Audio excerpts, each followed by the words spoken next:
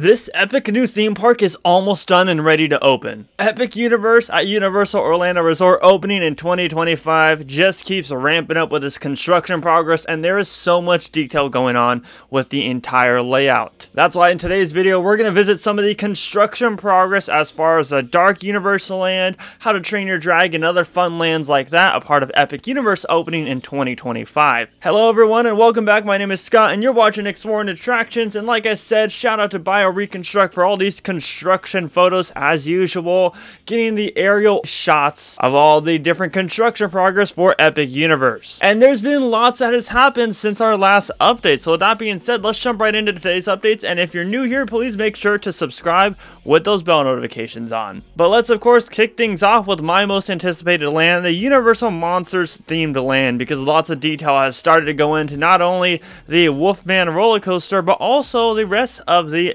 European-esque village. As you can see, tons of different gravestones all over the place, broken wall theming, kind of like that old type of feel. Obviously you want to bring a Universal Monsters themed land to life. That's the kind of stonework that you're going to see throughout it. But look at this photo right here. This photo looks incredible looking down at the entire village, and I cannot wait to taste all the different food options, shop all the different themed gift shops and everything in this area. And then of course you have the stone walls fully immersing you in the rest of the land, because right behind that village is of course the massive facade, Castle Frankenstein, for the main e-ticket attraction, which we don't know quite yet. There's rumors about it, but I mean the facade alone looks incredible, and more detail has been going into that, as well as the extended queue area on the side, because yes, I do anticipate this ride having lots and lots of people waiting for it. So there's a good look at the kind of foresty extended queue, kind of similar to Harry Potter and the Forbidden Journey over at the Wizarding World of Harry Potter. That's kind of the vibes that I get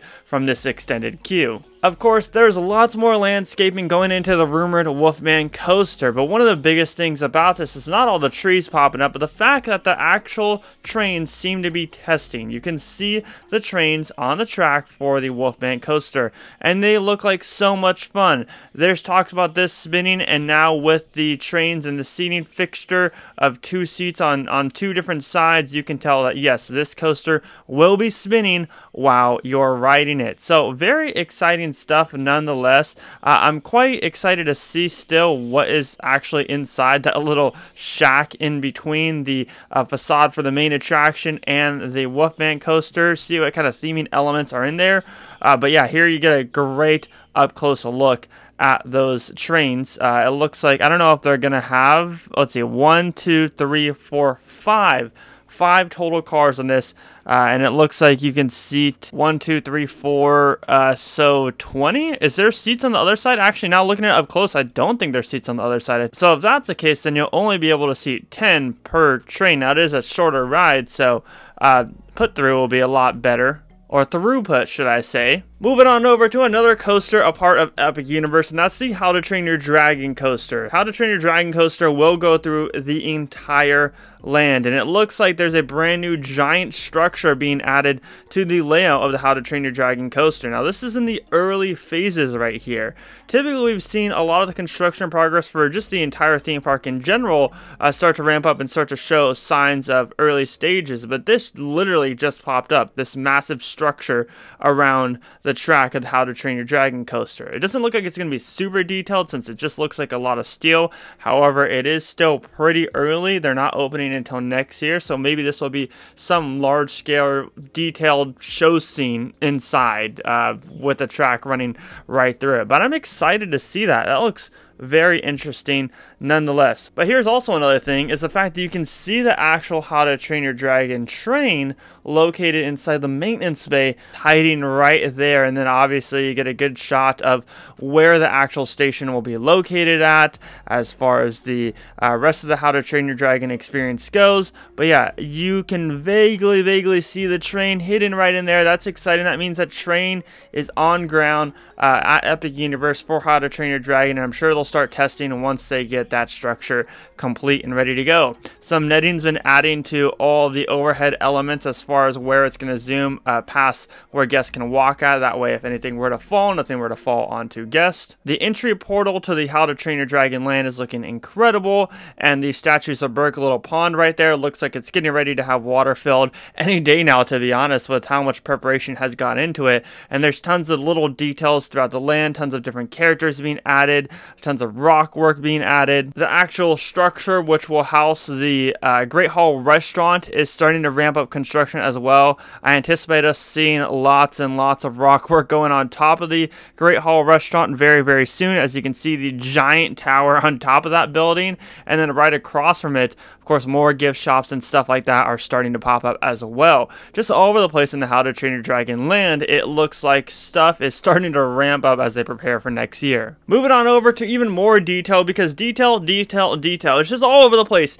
And one land in specific that we are familiar with the detail more than others is Super Nintendo World. You see the Yoshi Omnimover cars on the track. We reported that in the past couple updates, but now a lot of them are uncovered, and you can see the vibrant colors of the Yoshi. You have purple, you have green, you have yellow, all the different types of Yoshi colors that I can't even speak right. And that's because I can't contain my excitement enough for Epic Universe and Super Nintendo World right here. This will be a much larger scale Super Nintendo World than we see at Universal Studios Hollywood, and rumors have suggested, just with the layout of the land, it looks like it's going to be quite possibly bigger than Universal Studios Japan as well. Of course, one thing that Epic Universe will have in the US that Universal Studios Hollywood won't have is the Donkey Kong area, filled with a Donkey Kong mine coaster. And the amount of detail going on in the facade to make you feel like you're in the Donkey Kong jungle right now on that blue kind of structure right there is incredible. Look at all the green